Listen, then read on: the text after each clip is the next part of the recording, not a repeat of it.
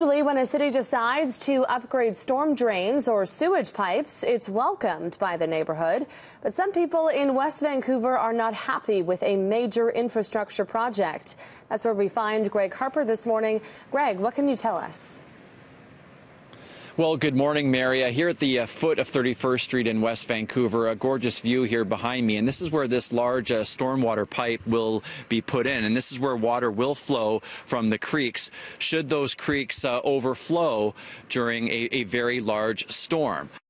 So one would think this is something that the neighborhood would welcome, the potential risk of flooding put to rest. But the residents that you can see right here now, they've been here since, early this morning. They are not happy about this project. They have a number of concerns. We'll get to that in just a second, but more on this project. The district is planning to build a stormwater pipe that will run from the Upper Levels Highway all the way down Westmont Road to the foot of 31st Street. The goal is to divert excess water from the creeks and have it safely flow into the ocean. The district says the work is mandatory to protect more than 800 properties from potential flooding during heavy storms.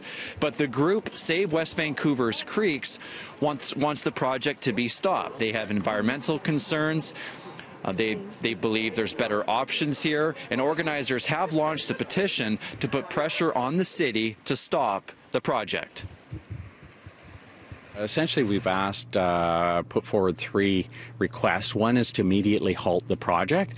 This came to life just over a month ago after years in the planning. The second thing that we've asked for is proper and full consultation. There's tremendous impact here on the residents. There's impact on the ecology, the creeks, the riparian zones, the foreshore zones. And thirdly, we've asked council and their professionals to come up with alternatives. So the goal of the petition was to get roughly 500 signatures. One protester tells me they've surpassed 600. Now the plan is to take that petition to council, and hopefully then the district will reconsider this project. Mary, over to you. All right.